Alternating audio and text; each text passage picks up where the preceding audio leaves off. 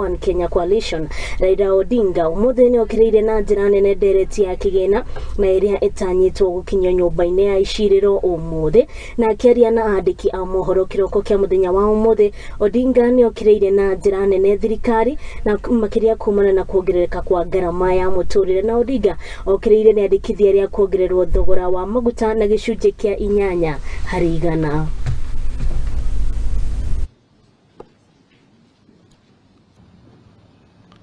The official lie is that Kenya Kwanza inherited a broke country. The truth is, the cash crunch has been caused by economic mismanagement, wasteful spending, corruption, and the hiring of incompetent personnel. From his fantasy world, Ruto wants to double the VAT on fuel from 8% to 16%. Pump prices will increase by 9 shillings per litre of diesel and 10 shillings per litre of petrol.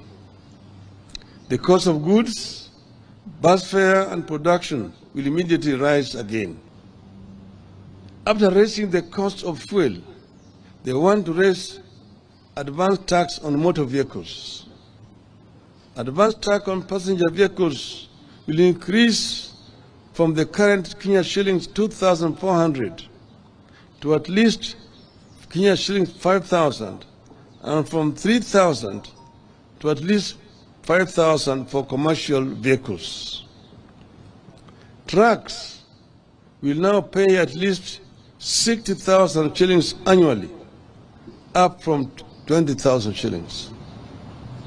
Obviously, the cost will be passed to the consumer, making matatu and taxi transportation more unaffordable.